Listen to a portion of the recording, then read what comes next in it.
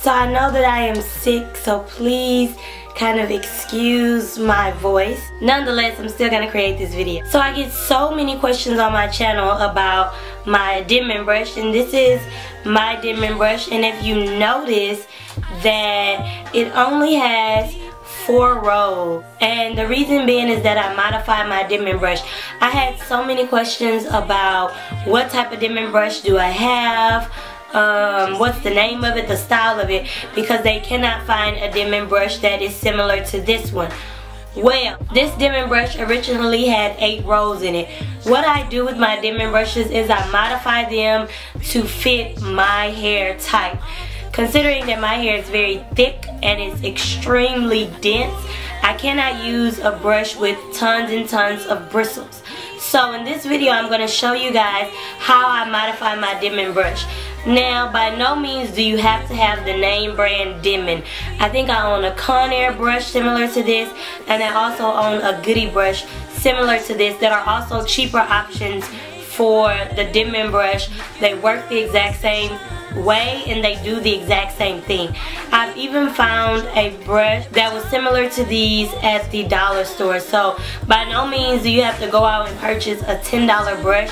You can get brushes for $5, $6, even $1 that will pretty much do the exact same thing as a Denman brush. So this brush that I have here, as you can see how tightly packed this one is. This one is not a Denman, but the brand has rubbed off, so I'm thinking that it's probably a Goody brand or a Conair brush. I'm going to go with Goody though. But this brush actually has 9 rows in it. Denman originally had 7.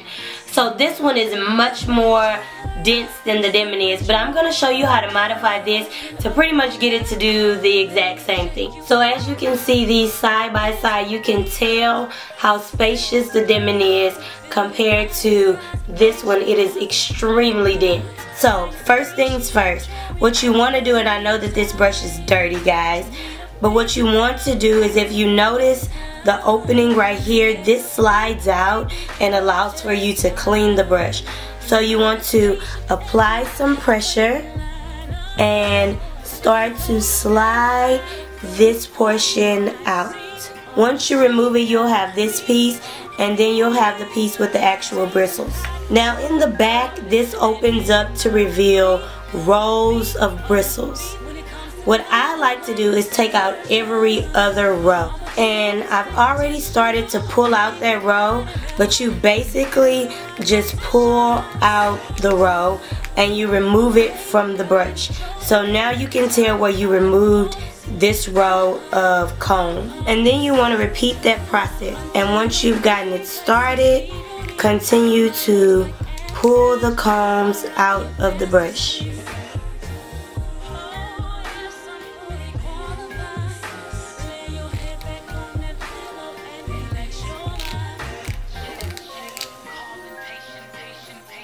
So I now have removed 4 combs from the back of the brush, and you can actually see the holes that has created.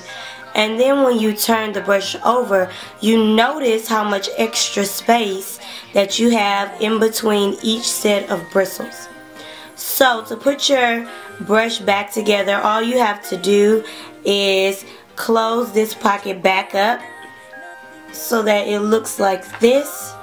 Take the top of your brush handle, align it with the bristles so that it looks similar to this, and then you're just going to apply pressure, and this does take, you know, a bit of strength, and push the brush back into place. So here are the bristles that we removed from the brush. I took away 4 rows from this brush, so now I'm left with 5. But like I said, you can customize the brush to look the way that you want it to look. So now this brush is much less dense than what it was before. And so here's the Denman, and now here is the new Denman that we've now created that is a bit more dense than this one, but it still is going to do the job. And if I would like, I could simply remove another row of bristles. So loves, I really hope that this very simple and quick video is going to help you guys in modifying your Denman brush or your version of a Denman brush to help better detangle your hair and prevent your hair from snagging or breaking because the bristles are too densely packed. As always, you can leave your questions, comments, and concerns below, and I will see you guys in my next video. Bye!